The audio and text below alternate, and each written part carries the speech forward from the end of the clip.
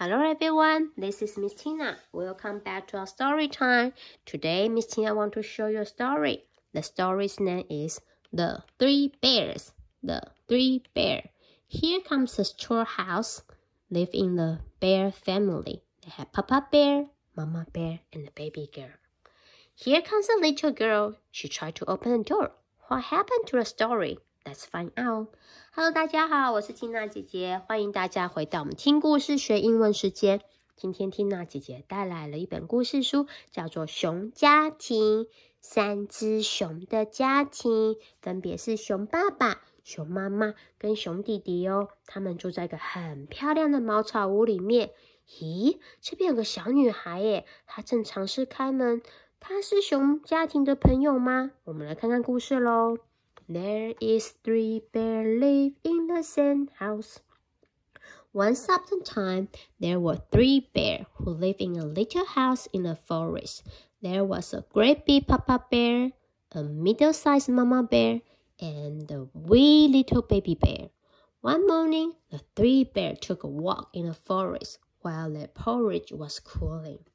从前啊，在森林的深处有个很漂亮的茅草屋，在茅草屋里面住着3只熊，分别是熊爸爸、熊妈妈跟熊弟弟哦。熊爸爸长得很高壮，熊妈妈长得很娇小，熊弟弟因为是 baby 所以更小哦。有一天啊，熊妈妈煮了好吃的稀饭，可是稀饭太烫了，没有办法吃，所以熊爸爸说，那我们干脆出去散步一下，顺便等稀饭凉吧。熊妈妈就说好啊，所以熊爸爸、熊妈妈跟熊 baby 就出去走一走咯。在这同时啊，有个小女生叫做 Goldie。这个小女生啊，她在森林里面迷路了，她走了好久好久，好累好饿，终于看到了一个茅草屋，她就敲敲门，希望有人可以告诉她她在哪里，可是没有人回应。后来啊，她发现这个门没有锁，她就打开门进去，发现这是熊爸爸、熊妈妈跟熊弟弟住的地方哦。While they were out, a little girl named Goldie came to their house.On the table, she saw the 3 bowls of porridge, so Goldie decided to try some of it. 当她进来的时候啊，她就被餐桌上的稀饭的香味吸引过来了，因为她好累好饿哦。她看到3碗稀饭，心里想，这稀饭这么多，偷吃一点应该不会怎么样吧，我太饿了，我还是先吃一点吧。所以她决定来吃稀饭咯。There is 3 bears live in the same house. First, Goldie tried the porridge in a great big bowl, but it was too hot. Then she tasted the porridge in the second medium-sized bowl, but it was too cold. Then she tasted the porridge in a wee little bowl, and it was just right, so she gobbled it all up.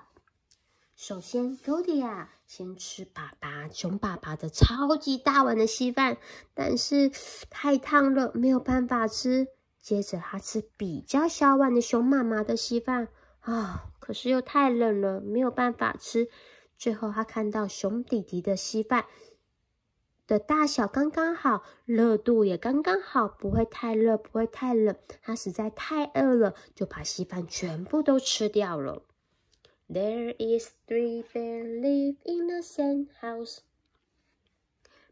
Now Goldie felt sleepy, so she went upstairs. She lay down on the great big bed of Papa Bear, but it was too hard. Then she lay down on the middle-sized Mama Bear's bed, but it was too soft. Finally, she lay down on the wee little baby bear's bed. It was just right, so Goldie fell asleep. 接着他上去楼上，因为他好想睡觉，他好累哦。他先是睡第一张大床，是熊爸爸的床，可是太硬了，他没办法睡。接着他睡了旁边软软的床，是熊妈妈的床，可是太软了，也没有办法睡。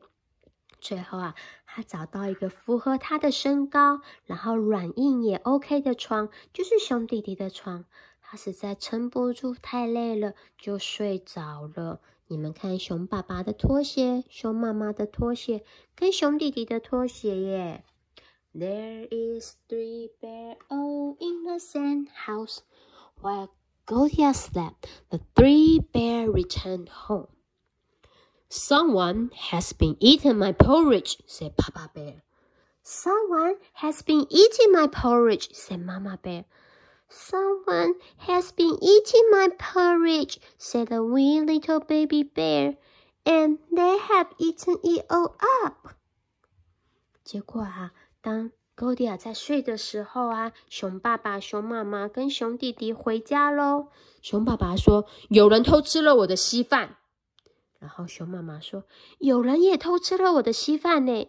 熊弟弟说，也有人偷吃我的稀饭，而且还把我的稀饭全部吃光光了，我现在没有稀饭可以吃了。There is 3 bears live in a sand house.